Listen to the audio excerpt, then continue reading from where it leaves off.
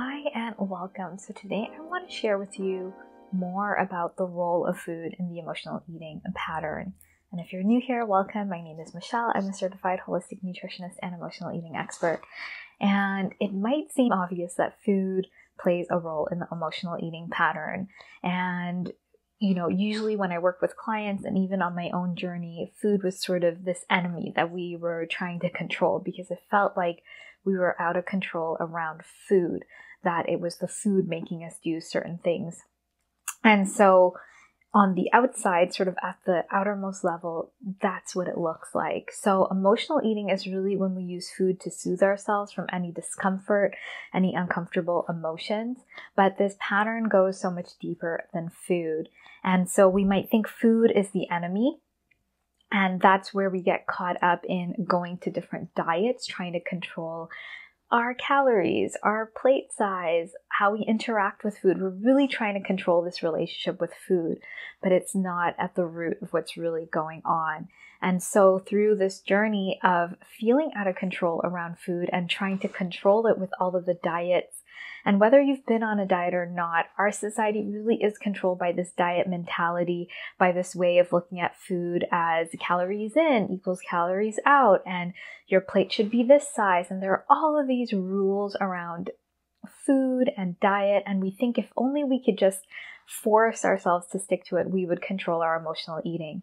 But if we don't understand what emotional eating truly is, we're actually doing ourselves a disservice because we are punishing our relationship with food, and we are also ignoring our relationship to our emotions and even with our body. But today I really wanted to focus on food.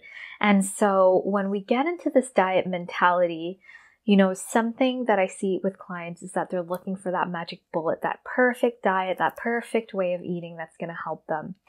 And, I don't want to throw, let's say, the baby out with the bathwater. The way we eat and nourish ourselves is so important, and it's going to be different for each of us, slightly different. And so what we really want to get to when we're an emotional eater is not to completely throw out food and not be, in touch with food and just have this control. We want to have a relationship, a healthy relationship with food. And so in a healthy relationship, it doesn't feel obsessive. It doesn't feel compulsive. We don't feel out of control. We don't feel neglected. We can sort of, compare it to a healthy relationship with a person, let's say. And so on our way to getting to this healthy relationship with food and really relearning, so we have to move away from all of the things we've been taught in society by our families and really look at food. What does food do for us? And the role food plays in the emotional eating pattern, and the way I look at it and I help clients move through this, is that we relearn a new way to nourish ourselves. And what that really means is that we are looking at food away from the diet sort of way we've looked at it. We're not restricting food. We're being more abundant with food. We're really focusing on digesting that food and that we are absorbing those nutrients or optimizing digestion. We are making sure food tastes good to us. It's delicious. It's not this just fuel that it is really giving to us in multiple ways. And we're also looking at when we are truly satisfied with our food, when are we triggered into that emotional eating? So we're really discerning that true hunger, physical hunger, from that emotional hunger. And this is really important because food, we need to relearn this relationship so it's healthier, so we can see where we have the unhealthy relationship with food, where we are being triggered into emotional eating, where we are binging because we are not, we're sort of restricting ourselves. So we're looking at food in this way. And it's not just about the food, but we need to create this foundation. So what I saw when I was going through my own journey was that everything was so separated. And I don't think the practitioners I saw were specialized in emotional eating, but let's just say if you go to someone that just focuses on therapy of the mind. They're not connected to the body and food. If you go to someone that is just about the food, they're not connecting in the emotions under the food and the body piece. And if you go to someone like a trainer who's just looking at your physical body, you know, they touch in a little bit on food. It's not interconnected. We're not seeing how all of these paths are overlapping and interplaying. And so with food itself, yes, we are learning to nourish ourselves. We're optimizing our digestion. We're seeing where we're binging and we're learning that emotional hunger, but we're also, the other connection is that our digestion holds this pivotal role if we're not digesting well. And so that happens a lot with emotional eaters. Or just in general, we're so bombarded with nutritional noise. We might be eating in a way that is not, you know, it's not serving our digestion. It's not making us digest things well. It's impacting our digestion. And so when that happens, our gut, our digestive system is connected to our brain via the vagus nerve, and there is direct relationship with our gut and our mood. We actually produce a lot of neurotransmitters in our gut. So we start seeing how we need to look at the holistic picture of the way we're interacting with food.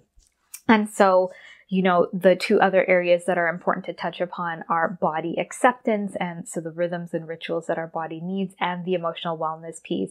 But for today, I just wanted to focus in on the food piece of this emotional eating sort of puzzle, because we need all these pieces working together synergistically to really resolve it. So if we just do the food, we might get some results, but we won't get that sustainable change that we're really looking for.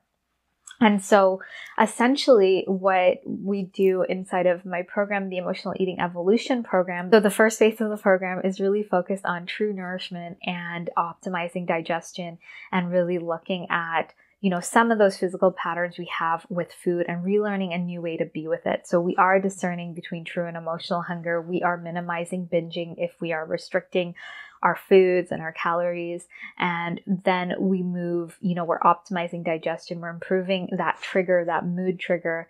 And then we move into the other phases, which are body acceptance and emotional wellness, to really get that sustainable change, because food doesn't hold all the pieces. It holds some of the pieces of the puzzle. So I just wanted to share that with you. If you have been trying just, you know, the food part and not seeing results, there's so much more that is under the surface and nuances that we need to look at. And so if what I'm saying to you is resonating with you and you are looking for, you know, a way to move forward in your emotional eating journey, I would highly encourage you to check out the Emotional Eating Evolution program. And you can see how all of these pieces are sort of laid out. And of course, if what I'm saying is resonating with you and you're ready and you're committed to move through your emotional eating and to resolve it so that you can finally feel confident in your body and around food, I would love to invite you to book in an emotional eating assessment call. I will leave a link below. And if you have any questions about what I've shared today, please be sure to leave them below. Please be sure to like and subscribe. And I look forward to sharing more with you. And I hope you have a great day.